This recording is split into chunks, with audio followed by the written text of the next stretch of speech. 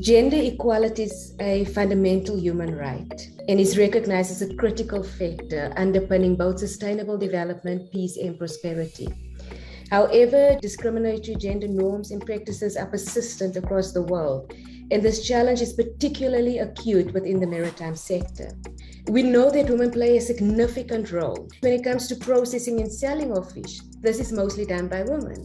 But since a lot of this is in the informal sector, women are often not even accounted for nor recognized. We have the Agenda 2063, embodying the aspirations of the Africa we want, and all those touch on on gender as well, the high priority that must be given to women and children and youth. However, I would like to draw attention to two other things, and that is the Maputo Protocol, the Protocol on the Rights of Women, which is an offshoot of the African Charter on Human Rights.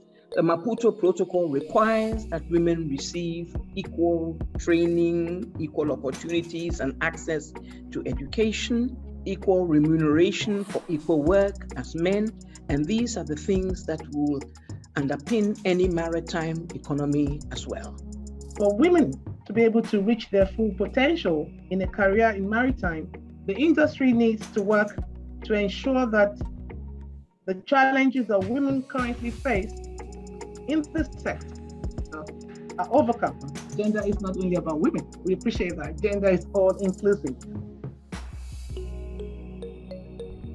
One of the ways is simply to formalize that sector, and ECOWAS and member states to begin to involve that informal part of the fishery sector in terms of data collection, in terms of programming, in terms of capacity and mainstreaming into the main parameters to measure progress in the area of the maritime sector or the blue economy in general.